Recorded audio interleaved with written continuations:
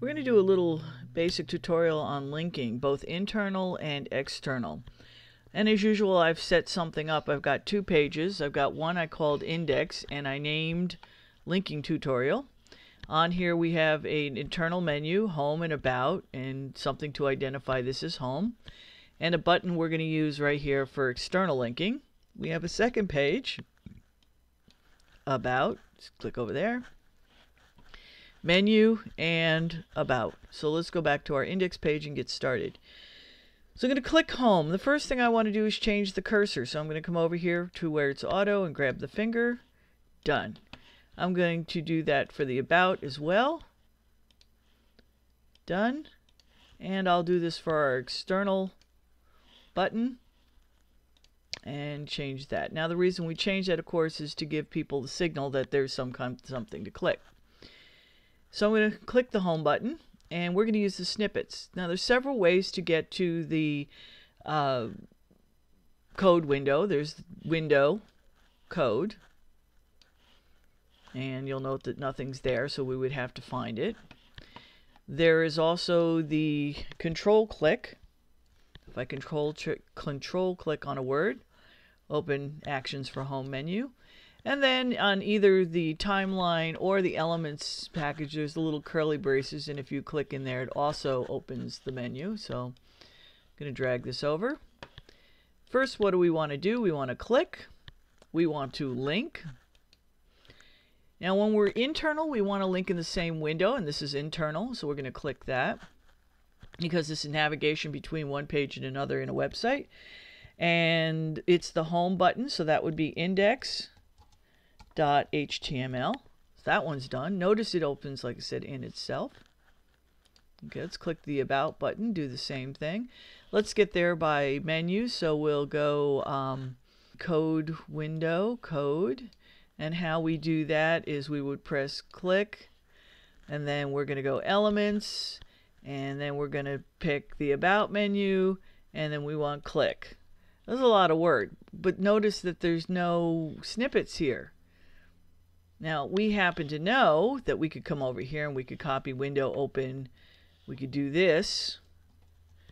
That's one way to do it, or you'd have to memorize it. In this case, it would be about.html. That's another way of getting there.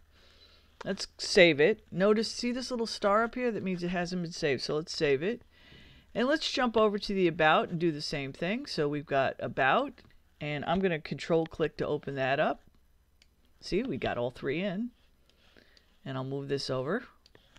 Plus, click, links, same window. You got to admit this is faster.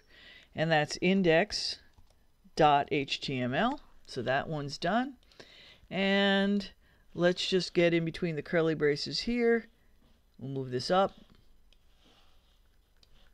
Plus, click, links, same window, and that would be about.html. Now we're going to go test it. So let's save it.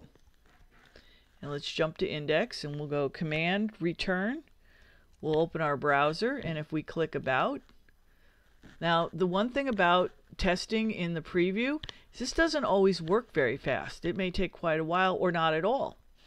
So what I've learned to do when I want to test internal links is I don't even use this method. I know you're thinking, well, why did you show it to us? Well, there's a reason. So I'm going to go Finder, and I'm going to open my index page. And I'm going to roll over about. Notice the finger changed. I'll click it, and it jumped right over. This is the about page. And if I click home, oh, I didn't change this over here. I got to go back and do that.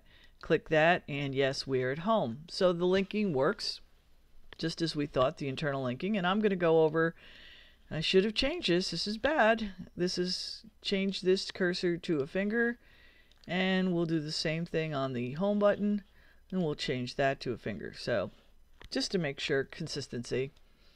Back to the index page. Now, what if we want to go outside our website? We want to go somewhere else. Well, I created a button right here, and I'm going to come over here in between the curly braces, and notice I grouped these together. So click, click, and I'll move this over for you.